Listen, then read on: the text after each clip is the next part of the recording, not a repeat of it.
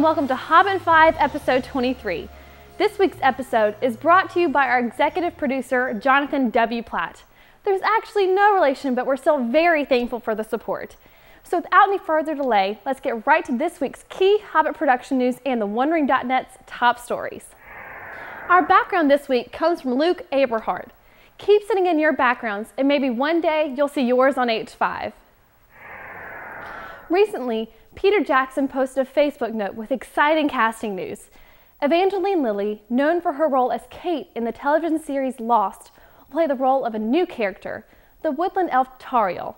Jackson didn't go into much detail about her character, but insists that there will be no romantic connection to Legolas. Barry Humphries will play the Goblin King, similar to how Andy Serkis created Gollum. Jackson also commented that Welsh actor Luke Evans has been cast as Bard, and Benedict Cumberbatch will, in fact, play the dragon Smaug.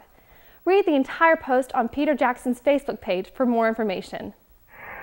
I also want to mention that Larry Curtis's most recent article for Movies.com covers all the details of Peter Jackson's Facebook casting note. It's definitely worth reading, so go check it out now. Thanks to everyone who sent in pictures and comments about the extended edition screenings from the past few weeks. We have loved seeing what everyone has been up to. Pete shared his experience from a New York screening with a totally packed theater and a very fun crowd. And Nicholas sent us these very cool photos from New Orleans. If you want to share your experience, go post on our Facebook page. And remember, the Return of the King screening will take place this coming Tuesday, June 28th, so go get your tickets now. If you're in the LA area, or if you'll be in the area next week, there's definitely one event you will not want to miss. Warner Home Video announced Middle-earth Madness that will help celebrate the release of the Lord of the Rings Extended Edition on Blu-ray. The event will take place at the West LA Best Buy on June 27th, leading up to the midnight release. Join other fans for character lookalike contests with exciting prizes, themed giveaways, celebrity autograph signings, and tons more. Visit thewondering.net for all the information and see the list of incredible sponsors. The Lord of the Rings War in the North is sponsoring a giveaway with a huge prize, a trip to New Zealand, and a visit to the Hobbiton movie set. All you have to do is enter your name and email address on their Facebook page. Make sure you submit your information before the deadline on July 27th. Visit their Facebook page now to see all the contest rules. And congrats to War in the North for being nominated in X-Play's Best Multiplayer of E3.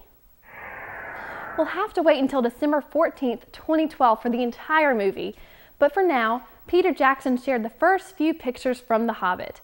One of the pictures even shows Bilbo and the dwarves inside of Bag End. I know you all want to see these pictures, so go check them out now on thewondering.net. In our character study this week, we'll take a look at Saruman, another wizard sent to help the people of Middle-earth in their quest against Sauron. He was appointed as the head of the White Council and had power over the minds of others. Saruman is one of the few characters in Middle-earth who is rather gray, serving neither the forces of good nor the forces of evil. He betrays both sides and ultimately works for his own ends. British actor Christopher Lee will reprise his role as Saruman in The Hobbit. Lee is known for his deep booming voice and is no doubt an amazing veteran actor.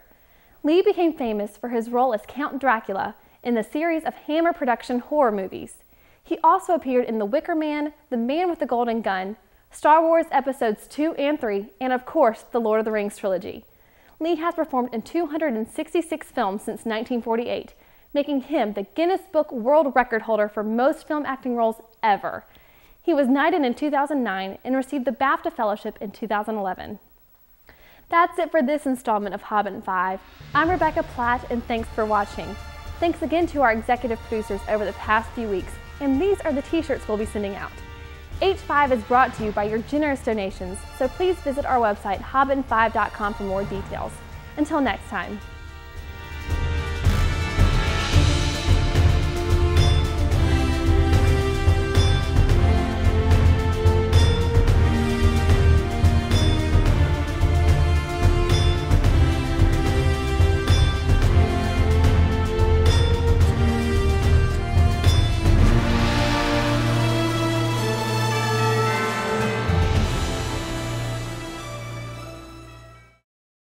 It's like snap, crackle, and pop on crack.